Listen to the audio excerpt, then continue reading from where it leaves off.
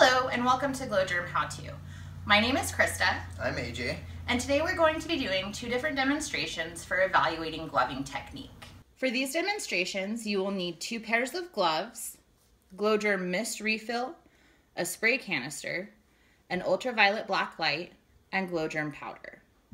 While both the Germ powder and mist are good for evaluating gloving technique, the powder is better suited for location or spot contamination demonstrations, while the mist is better for airborne or larger contamination caused by colonies of bacteria over time. For our first demonstration, we're going to be using the Germ powder.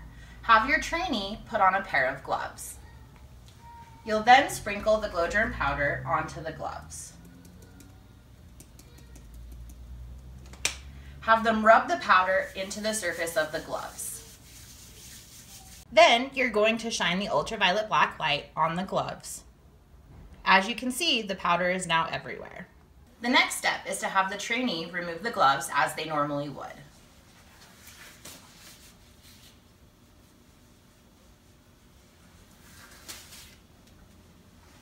Now that the gloves have been removed, shine the ultraviolet light across their hands and wrists to show them the places that the powder has transferred from the gloves to their skin. This would indicate how bacteria would transfer when present. Now we are going to be demonstrating gloving technique using Germ mist.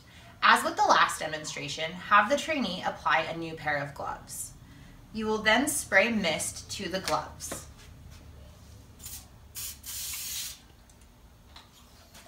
Allow at least 60 seconds for the mist to dry. Once the mist has had time to dry, you can shine the ultraviolet light over the gloves to show them where it's been applied. Now have the trainee remove the gloves as they normally would.